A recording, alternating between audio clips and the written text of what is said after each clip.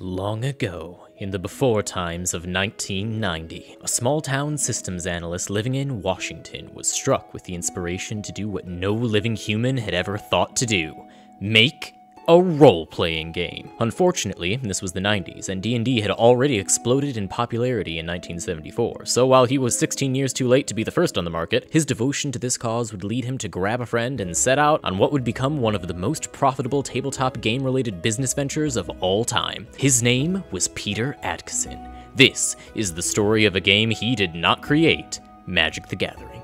Wizards of the Coast started out as a tabletop role-playing game company founded in 1990 by both Peter Adkison and Ken McLaughlin, with the intention of making something capable of surviving in a world populated with huge blockbuster tabletop games like Dungeons & Dragons and Warhammer 40k. In fact, Peter was such a nerd that the name Wizards of the Coast came from a homebrew game of D&D that he was in, with the coastly wizards themselves being mages from a cabal that one of his party members was a part of. Their first attempt at a hit was with a brainchild of Peter's called the Primal Order, a religion-based expansion for no game in particular. Instead, the Primal Order acted as a lore book with guidelines on how divine beings could operate in your own campaigns, regardless of what the actual game you happen to be playing was. It even came with rules about how to implement its contents within dozens of other people's games, such as GURPS, Warhammer Fantasy, D&D, and Palladium. As you might expect, this is not an entirely legal concept, and the owner of Palladium sued them shortly afterwards to get the game out of this weird fanfiction. Not wanting the lawsuit to destroy his company before it could begin, Peter went out looking for another game to make money for the coast, and he eventually landed on a man named Richard Garfield. Dick the Cat had been in the tabletop scene for a while, and when Pete approached him, Rich already had a project in mind that he knew would make a lot of money. The game was called Robo Rally, and it was a board game centered around getting a bunch of manic robots with no self-preservation instinct from one end of the board to the other without letting them destroy themselves. As an idea, it was solid. The only problem was that it was a board game, which required manufacturing an actual board and game, but Wizards of the Coast were in the market of role-playing games, which could effectively be played with dice and hallucinogens. Pete took a look at all the pewter and cardboard necessary to produce an entire board game and thought, oh no, this won't do. And so he asked what else Richard had. Richard fumbled around through his pockets until he pulled out an old baseball card, and the universe finally aligned. But first, a little bit about our hero Richard Garfield. In West Philadelphia, born and raised, Richie spent most of his days being flown around the world with his father, who was an architect. Since he was the one American in a lot of places that didn't speak English, he instead engaged with the children by challenging them to honor duels in the form of card games. Garfield eventually got bored with the same old games and started experimenting with his own, and by the time that he was back in the States, he caught wind of a little-known game called Dungeons & Dragons. Unfortunately, neither Richard nor his friends had Dungeons & Dragons, so in an absolute Chad move, he decided to make his own D&D by taking an old clue board and just making up what he thought Dungeons & Dragons probably was like. He eventually did get his hands on an actual copy, and to his surprise, it was nothing like the random game that he assembled with loose Cluedo pieces. He actually appreciated the open-endedness of it, but decided after one-page thumbing that it was, and I quote, dreadfully written, which, considering this was the time of AD&D 2nd edition,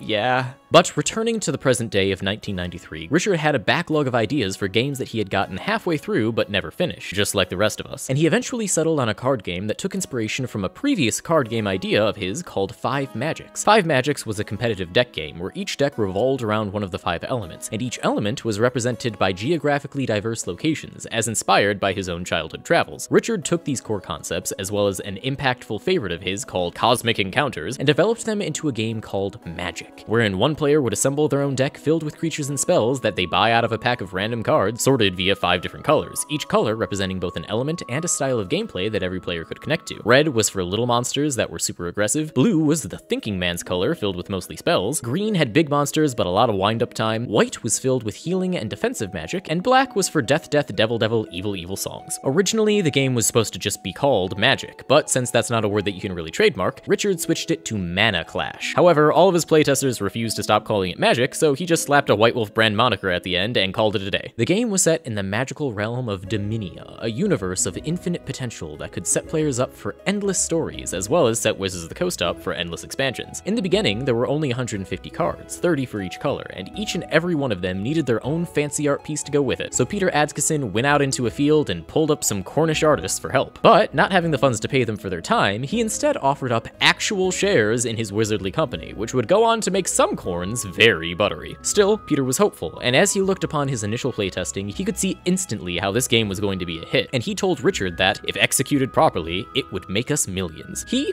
was wrong. It would make them more. In an effort to shield their golden goose from the looming lawsuit that was currently being had with Palladium, Richard started up his own shell company called Garfield Games, which was totally an original and separate game developing company, and not just Wizards of the Coast with a fake mustache. Without the funds necessary to properly produce Magic, the totally legitimate Garfield Games sent Peter out to their local game fair with nothing but a box of Magic cards and a dream. But when Peter returned, he returned a conqueror, as a larger company called War Games West was dazzled by the Magic and decided to invest $40,000 into this little card game. Due to their investment, Magic the Gathering was released in August of 1993 and became the bane of bad business owners by immediately turning into a huge success almost overnight. Peter had been drumming up support for the game by taking his wife on a road trip to Gen Con and stopping at every hobby store they could find on the way. Initially, the owners were all like, "What the hell is this? This isn't baseball," and told them to leave. But all those hobby store owners started talking to each other, and the wave of interest washed right past Petey, so that by the time that they arrived at their beloved board game convention, an excited crowd was already there to meet them. Peter, in all his showmanship, pulled back on the velvet curtain to treat all his newfound fans to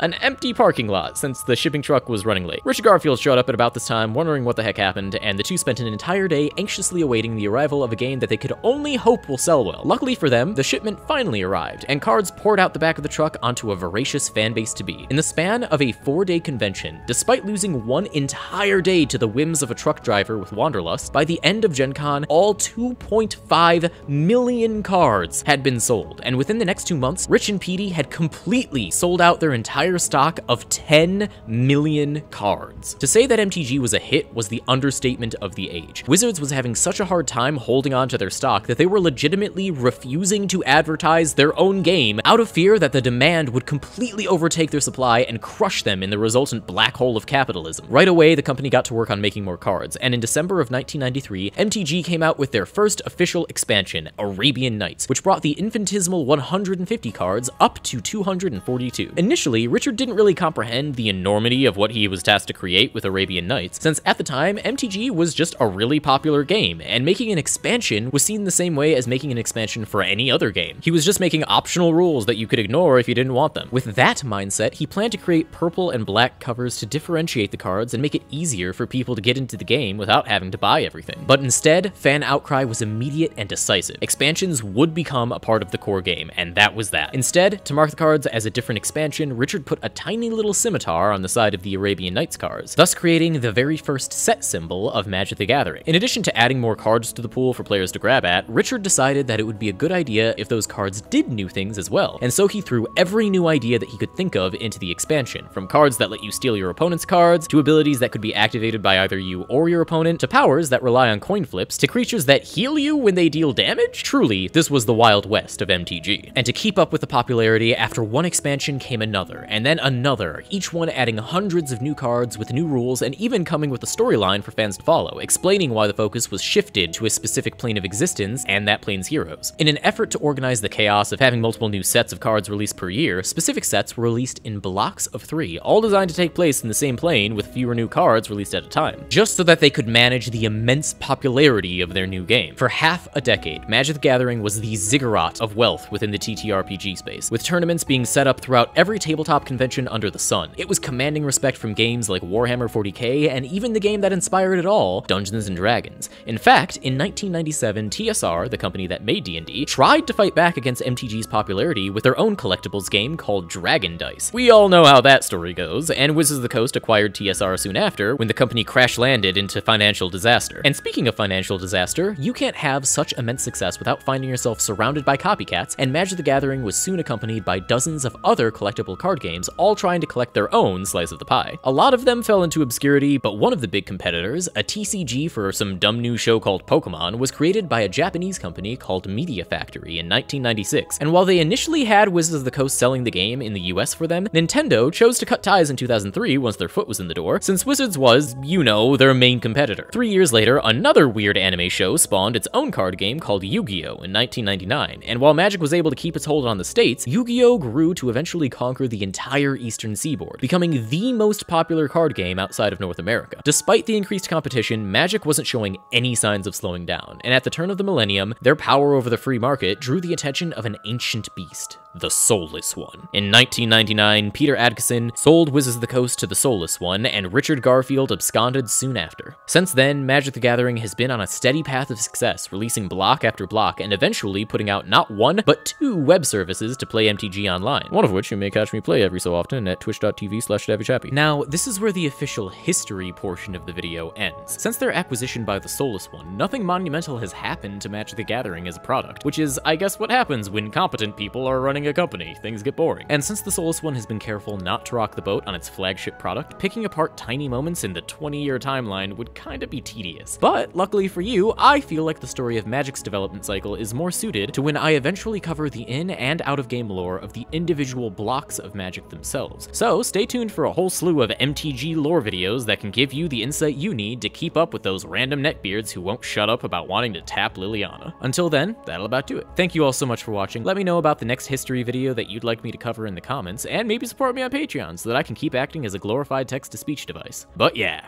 Davvy out.